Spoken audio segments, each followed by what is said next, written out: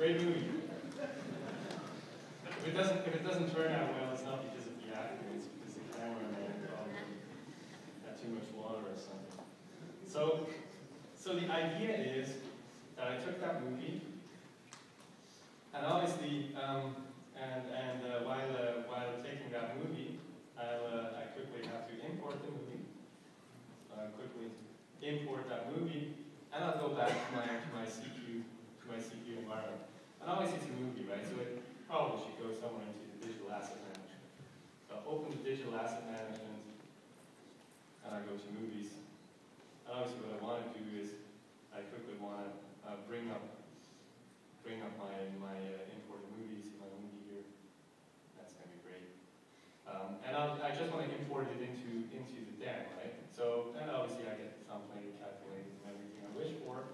And obviously this is half the bet, right? Get it into the DAM. So the next step is it's HTML5, so I want to put it onto a page.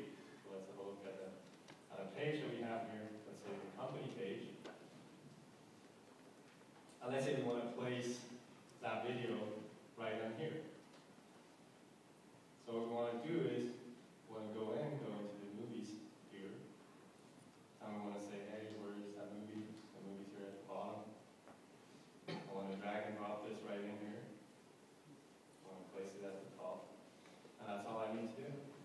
And the interesting thing is, this may look simple, but I can assure you there's a lot of transcoding and stuff going on to make this video play. Cameraman is not great.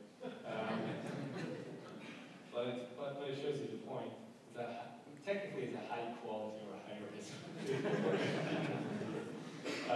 So this is the one area, of course. It's great. It's already transcoded, right? I don't know what this camera recorded into, but I'm perfectly sure that it's not something that my browser could play, because then it would be too easy. But really, to show you the transcoding, we really need to see how this now looks on a mobile device, right? So I'll bring up my iPhone simulator, and this is really Apple's. Oops, sorry for that. Close the tabs. So this is really Apple's iPhone simulator. So it really emulates whatever the iPhone normally does.